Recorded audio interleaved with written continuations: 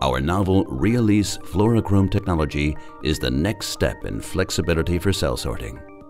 In just one step, it allows for the removal of any labels from cells after sorting.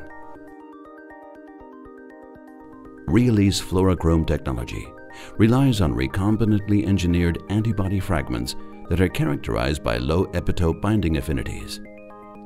A novel covalent conjugation approach allows for multimerization and fluorescent labeling of these antibody fragments.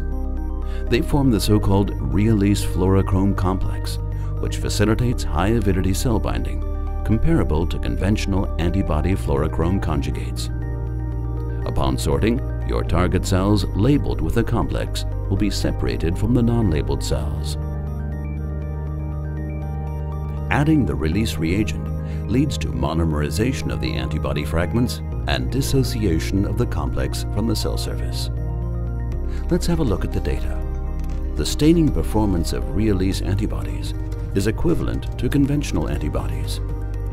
The removal of REAlease antibodies is highly efficient, leaving the epitope with no detectable fluorescence after the release step. Additionally, the efficiency in the relabeling step is equivalent to that of the initial staining.